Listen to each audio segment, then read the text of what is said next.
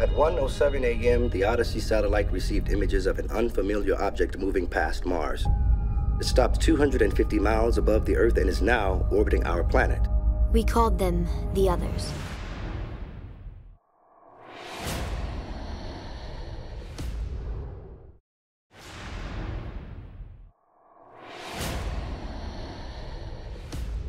It's kind of crazy. I don't think it's properly like sunk in yet. I can't wait to see how people react to the movie.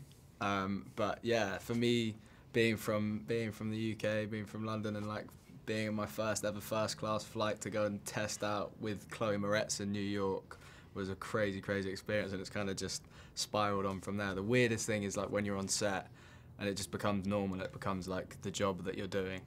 That's the strangest thing. Sometimes you just have to pinch yourself.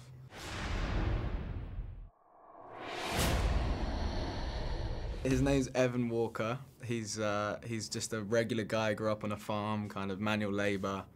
And yeah, he's lost his family, he's lost everything that he knows, much like Cassie's character. We're kind of, both of our journeys are very similar. And he's a real survivor. He's surviving in the woods on his own, in this secluded house. And he ends up bringing Cassie back to it in order to rescue her.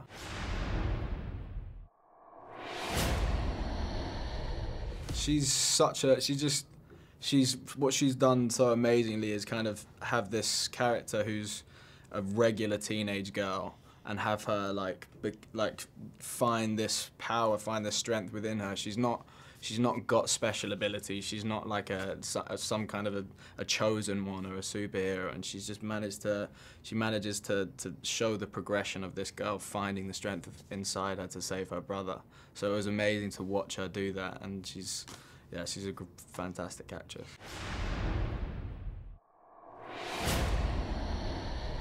It was funny because there's a scene in the book where you see Evan Walker's like bum cheeks.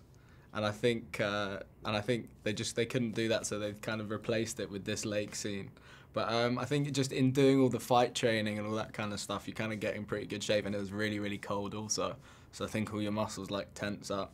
But yeah, it's a funny scene to watch. It's very like, yeah, gratuitous.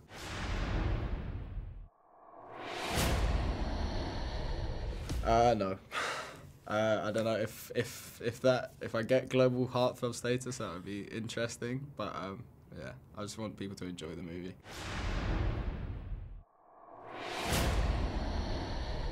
There's so much action, and what's great about it is it has those like the things we're talking about as far as the emotional kind of stuff. Of the movie. It's kind of counterbalanced by all of this action, and both of those two things working together is amazing. But yeah, I had to do a lot of training, and there were some interesting stories that came out of it.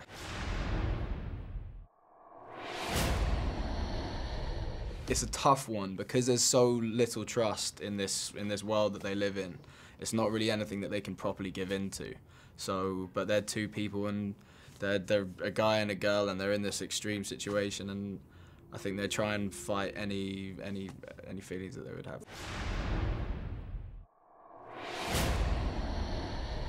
I think it feels original. I think it feels really, it feels authentic too, and like kind of true to today. And I think it's because, like, it's set in our time. It's not set in some dystopian future that you can't relate to. It's like as if these alien invasions happened today, you know, and all the waves are things that we can relate to. The first 4 waves, the first 3 specifically, as far as the tsunamis and like there's the threat of a bird flu or some kind of a like Ebola virus being transmitted through birds is a really, really scary prospect. Like the idea of something that can kill off 90% of humans, or 97, I think it is. So they're all kind of real fears, and I think people that watch it, I think, can really experience that fear for real.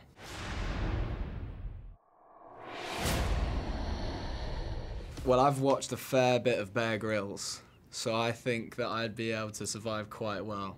But I might just, when it came down to it, maybe I'd crumble. But I'd like to think that sitting on my couch, I've digested enough knowledge of Bear Grylls' survival skills to do all right. This is our home. They will not possess it.